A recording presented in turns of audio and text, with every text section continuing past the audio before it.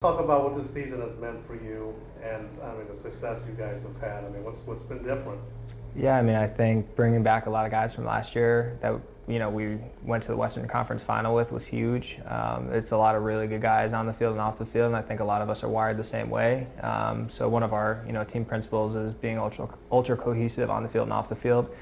And right from the jump, it's been that. So there really wasn't that much of an acclimation period, especially with a lot of the new guys coming in. So I think the team did a really good job building a core group of guys and bringing in new guys to fill roles that departed last year. What do you think you learned most about yourself, the way it ended last year, and how did you bring that into this season? And how's it affected you this season? I mean, never take anything for granted. I mean, I certainly didn't take anything for granted last year, but when you make it to a final, and regardless if you win or lose, it might be the only final you ever play in.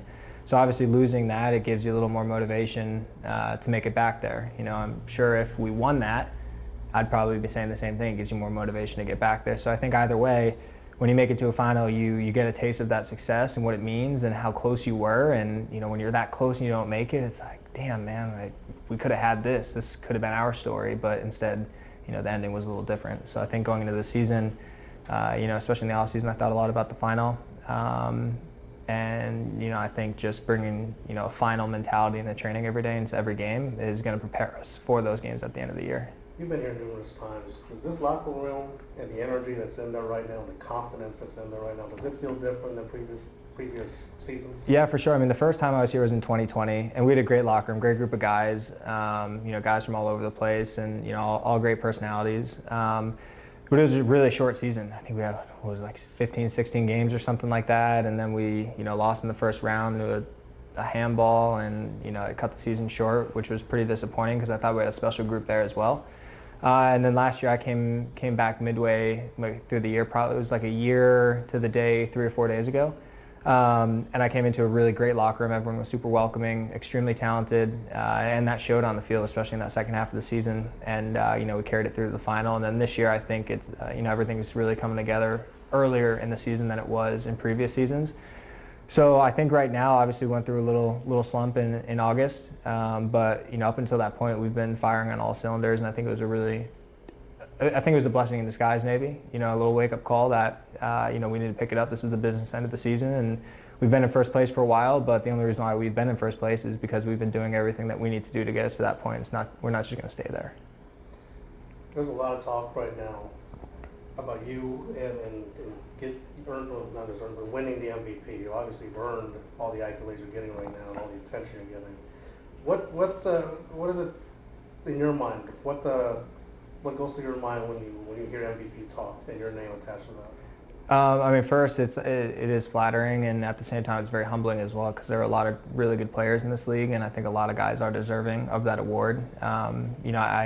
For me, I don't think it's a distraction, but I can see how it would be. So, for me, it's just kind of compartmentalizing everything and just doing what I know I need to do to be a better player for myself and to perform at the highest level every day in training to win games. And, the accolades that will come at the end of the year may or may not come, but I have no control over that. So my job is to be the best teammate I can, the best player I can for the team, and the best leader in the locker room so we can win a championship, because I'm not here to win the individual awards. I don't think anyone is, and I think everyone would say that if you asked every player. I think we'd all trade individual awards for a team championship because those are really special. So it's been nice to hear, but at the same time, it can't rest on that. Nothing. We haven't won anything individually or as a team, so we just got to keep pressing on and keep doing what we've been doing to get us to this point. When you do hear the MVP talks and it comes from that side of the field, and you guys are just monsters stopping your opposing offenses. I mean, talk about the defense that this team has and how you guys have worked together to just give you that top spot in the standings. Yeah, I mean, a lot of people, especially people who aren't super familiar with soccer, it's more of a team sport than other sports. An individual can really affect a team, but since there's more than 5 guys on the field like basketball, everyone has a bigger part to play. And it takes more for one guy to stand out. So I think the biggest thing for us, especially defensively, has been just the work rate from every single person on the field, and that has been what's won us games is our defense when we don't have the ball in the offensive half, and the defense in our own defensive half stopping goals. So when I talk about defense in the offensive half, it's the strikers taking the ball from their defenders and cutting out passes and making it so we're able to play in their half. And I think the strikers have done a really good job of doing that. The midfielders have done a great job, and obviously in the defensive third, the defenders and the goalkeeper have been outstanding this year. And so it's just something to keep building on. Do you feel that the opposition is gunning for you more? I mean, now that, again, there's a lot of MVP talk, but you're also the top team. Do you feel like they're kind of, coming after you a little bit more as the season winds down here? Oh, for sure. I mean, when you're at the top, there's always a target on your back, regardless of the industry that you're in. Everyone wants to be the top dog, and there are a lot of teams that are fighting for playoff spots. So everyone's in a different position. Everyone has different motivations. A lot of guys are motivated to make the playoffs, and for us, we're motivated to win a championship because that's the position that we're in. We're very fortunate to be in that position, but at the same time, we've earned the right to be where we are because we've worked that hard, and we've put together those results to put ourselves in this position. So obviously being number one is great, but it makes it that much harder, especially during the business end of the year. You talked a little bit a moment ago about the hiccups in August, and last 3 games, the wins, the losses, the draw. What's it going to take to correct some of these little things and finish the rest of this season out on top, and for sure with home field advantage throughout the playoffs? Yeah, I think it was a big wake-up call for everyone as a collective and on an individual level. I think I said it last week after the RGV game. A lot of guys need to look at themselves in the mirror, myself included. So everyone just needs to bring their best every day. And it wasn't a great month, so we're fortunate still to be in first place. And like I said earlier, we can't take it for granted. So everyone just needs to rewire themselves as to what we were at the first 3 quarters of the season, which is what got us here, which is that relentless attitude, relentless preparation, effort, all that stuff. We need to keep doing that and get back to our roots of what made us a great team. What's been the top moment for you this season?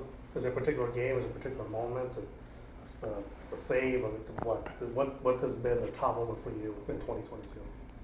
Honestly, there's been a lot, but I mean, scoring that goal against RGV was pretty special just because, it was in the last minute against our rivals at home.